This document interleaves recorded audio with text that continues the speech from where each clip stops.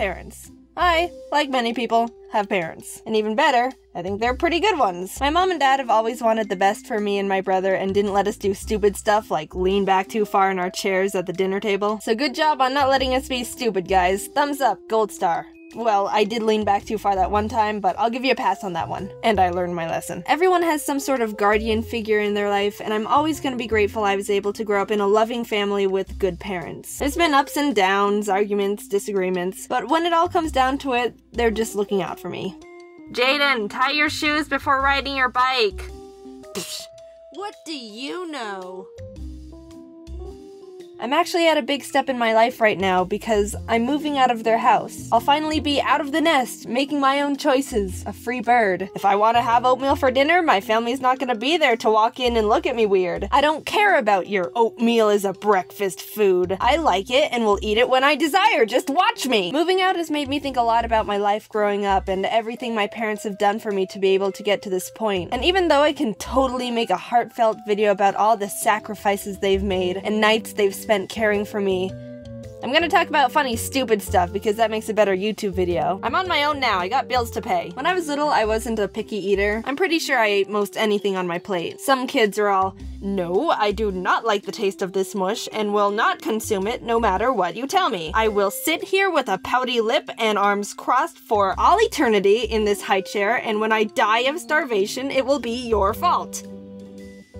Hun, just eat the friggin' carrots. Even though I wasn't a picky eater, my parents would always make up games to try and get me to eat stuff I still didn't like. One night we were all at the dinner table and my mom had the brilliant parent idea of saying, hey, how about we have a contest of who can eat the most green beans the quickest? Harmless, right? She was just thinking it would be an easy and sneaky way for us to get in more vegetables. But she underestimated my power. You dare challenge me? Not only will I win, but I will eat the most green beans you've ever seen anyone eat in their entire life. I ate so many green beans in such a short amount of time that night. I won, obviously, because everyone else was a scrub. But after dinner, I got really sick and my mom's plan kinda backfired. But I still won, so. Besides the infamous green bean eating contest, which we never did again, my mom always had a who can make the loudest carrot crunch competition. I don't need to explain the rules, it's right in the name. My brother and I would go crazy over that contest. We didn't even think about how we were eating carrots, we just wanted to defeat everyone else. It wasn't until recently I was thinking about it and went, wait, did you make that contest just so we'd eat more carrots? Yeah. Betrayal. Even my mom's sister was tricky with my cousins and getting them to eat their vegetables. My mom told me stories about how when my cousin was just barely learning numbers and counting, they'd be eating dinner and she'd say to my aunt, Mommy, I don't want any more carrots. How about you just eat 3 more? How about 5? Well, okay, fine. Parents have become the masters of getting kids to eat vegetables, which is good. I applaud them for it. Nutrition is important, kids. Like, how many times has your mom just randomly baked you brownies as a kid? And how many times did you think about if there was broccoli in it? Ha! Gotcha, kiddo! You're getting so much vitamin C and K right now, you don't even know! If you didn't know about that, there's a way you can hide broccoli in brownies as an easy way to get kids to consume more nutrients without them fighting you because they only want to live off sugar. Brownies are good at hiding a lot of stuff, actually. Have you ever heard of black bean brownies? There's ways you can add black beans to brownies and no one will even know. Here's one. Go and try it.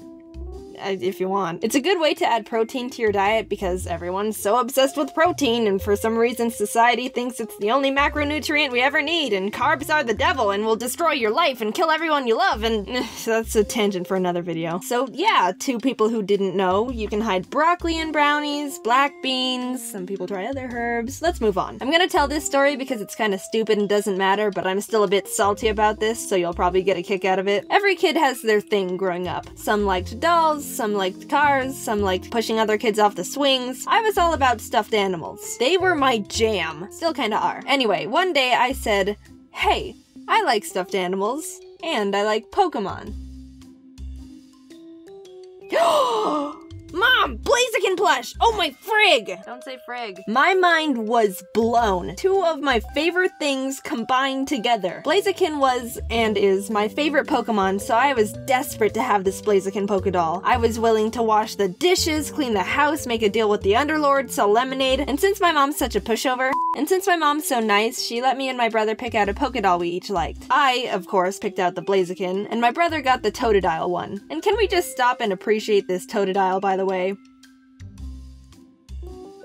Let's continue. So my mom ordered the plushes, they were like 20 bucks or something, and we were pretty happy campers when they arrived. I loved that Blaziken doll for a really long time, but of course, as with most children and their toys, I started playing with it less after a while. I still liked it, but I gradually stopped bringing it everywhere and eventually just kept it in my closet. Maybe like a couple years ago, the memory of it just popped into my head and I wanted to look at it again. Yeah, I remember all the fun times I had with that doll. I'd take it everywhere I went, I'd fall asleep with it.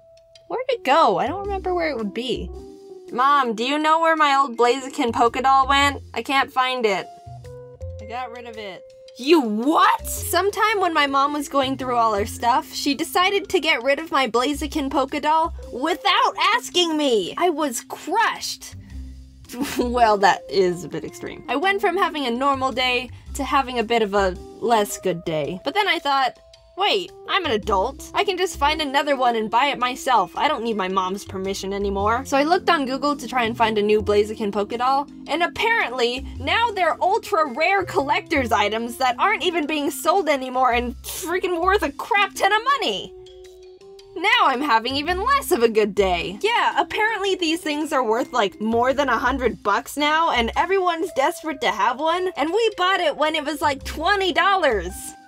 Mom, do you realize what you've done? So it's become my goal. Someday I will have another Blaziken Pokédoll. One, because I really like it. And two, I'm not a collector of anything, but now this might seem a bit evil to people in the rare collectors community. I want to have as many rare Pokédolls as I can find, just because I'm not a collector. I want to have all these Pokédolls that are super rare and then a collector is like, holy crap, you have this set of Hoenn Starter Evolution Pokédolls? Can I have them? And I can be like, no.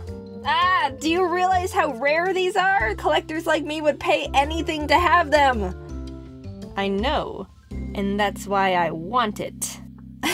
I'm on a journey to get as many rare Pokédolls as I can now. I think my target is Blaziken, Swampert, and Sceptile because it's the trio and they're my absolute favorite, and they're stupid rare. It's an evil plan, I know, but I think it's funny. This video ended up being like 60% of me talking about getting tricked into eating vegetables. I have more stuff to tell, so I guess there's room for a sequel video. It won't be next though, because I like having other videos in between sequels, but it's on the list. It was also coincidentally my mom's birthday the other day, so happy birthday, Mom! I'm gonna take you out to dinner soon, I just had to get this video done. But it's up now, so yeah. Let me know where you want to go. Anyway, I think there was something else I wanted to say here, and I think it was important because I remember thinking to myself, oh, I don't need to write that down, it's too important for me to forget, or something like that. And here we are. This is a bit awkward. Watch, I'm gonna remember right as I click upload for this video, because that's totally something my brain would do to me. Well, I guess that's that.